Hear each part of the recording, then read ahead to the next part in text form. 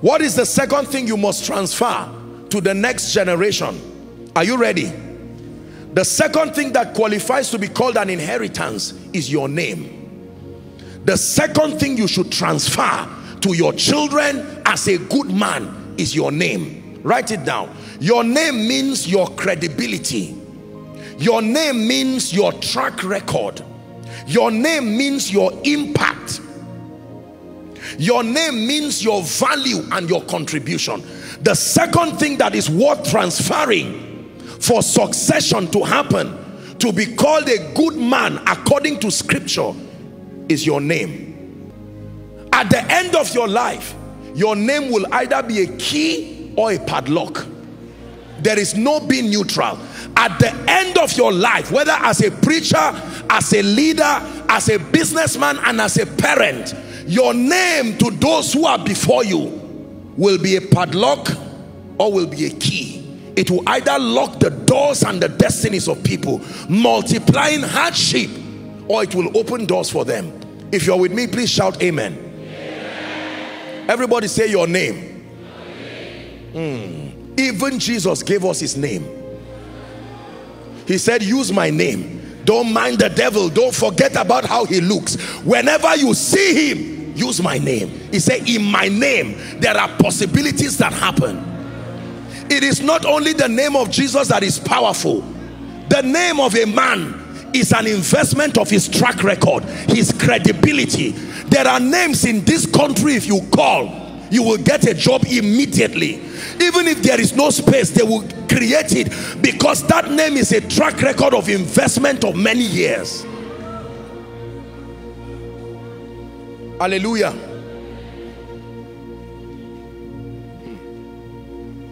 There are people who, when favor is about to happen to you, you keep praying that the name is not mentioned within that environment, because the moment that name is mentioned, there will be a reversal of that favor.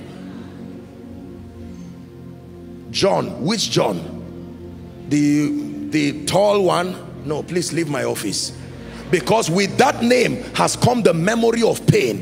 In 1975, that was the wicked man who caused trouble. Now the man has gone to be with the Lord, and yet people are still suffering because of his name. Can I tell you, you are a failure truly if you cannot transfer your name.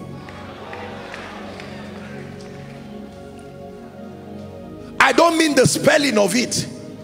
I mean the power that you would have accumulated in that name through many years.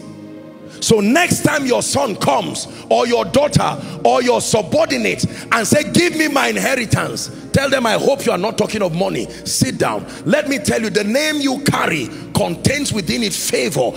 God has used that name to lift many. Take advantage of that name. There are people who may not have physical money, but their children will never beg for food. You know why? Because even though they were cleaners, their track record, their integrity gave them a name. And tomorrow they will say, who, this name, it looks familiar. They'll say, my father is that carpenter. I don't care if he's the carpenter. Come and you sit here. Let me tell you, the world that we live in now, most people will be lifted by the name they carry more than just their intellectual investment. I can tell you, in a city like Abuja, the first thing I learned when I moved into this city is that most of the things that happen to people is not so much. Of course, there is a place for meritocracy, but I can tell you, names can be a leverage. There are people today who want to change different parts of their names for safety. Is that true? Because when they found out the stories behind that name, they said, this is too much battle. I can't spend my life fighting something I don't know anything about. Your name. Jesus said, in my name. Take that name. Work wonders with it.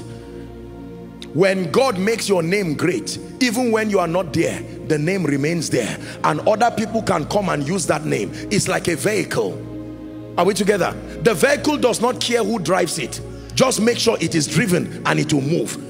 Please learn it. Your name is not just certain initials to identify you. There are people today who have gotten jobs beyond their educational qualifications because of names. May your name be a key in the name of Jesus Christ. There are kings, there are kingdoms, there are mountains and there are thrones, but only Yeshua will reign forever. To his kingdom there'll be no end.